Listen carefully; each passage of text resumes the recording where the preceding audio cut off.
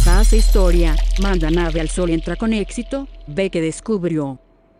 La Administración Nacional de la Aeronáutica y del Espacio, NASA por sus siglas en inglés, hace historia una vez más, en esta ocasión al acercarse al sol y no fallar en el intento. La misión lanzada en 2018 logró proximidad a la ardiente corona, la capa más externa de la atmósfera solar, para descubrir lo que describieron los investigadores como un mundo sorprendentemente caótico. Descubrimos cosas que no esperábamos en absoluto, especialmente que la velocidad del viento solar no es en absoluto regular. Puede aumentar de manera muy impulsiva, a veces de 100 a 150 kilómetros por segundo. Es muy extraño.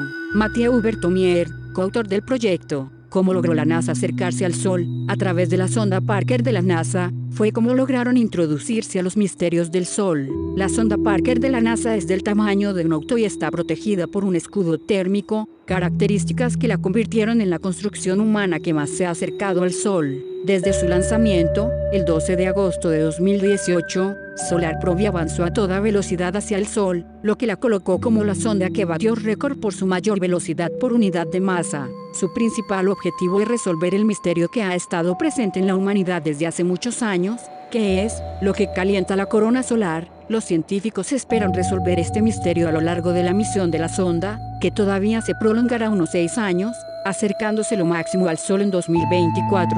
Enviará datos cada 5 meses durante los próximos 6 años a la NASA. ¿Qué ha encontrado hasta el momento la NASA respecto al Sol? Como un descubrimiento importante de esta expedición, los especialistas de la NASA destacan que la parte más externa de la atmósfera del Sol es curiosamente 200 veces más caliente que la superficie de la estrella. La corona halla por lo tanto una manera de calentarse ella misma. Buscamos determinar los procesos físicos que lo permiten. Alex y Rouillard, coautor de los trabajos sobre el enigmático viento solar, se trata de un flujo de partículas ionizadas que nacen en las altas capas de la atmósfera solar. Los científicos también se sorprendieron con el comportamiento del campo magnético, que seguramente desempeña un papel en el misterio del calentamiento de la corona. Estas observaciones cambiarán fundamentalmente nuestra comprensión del Sol y del viento solar y, por lo tanto, nuestra capacidad de prever eventos meteorológicos espaciales.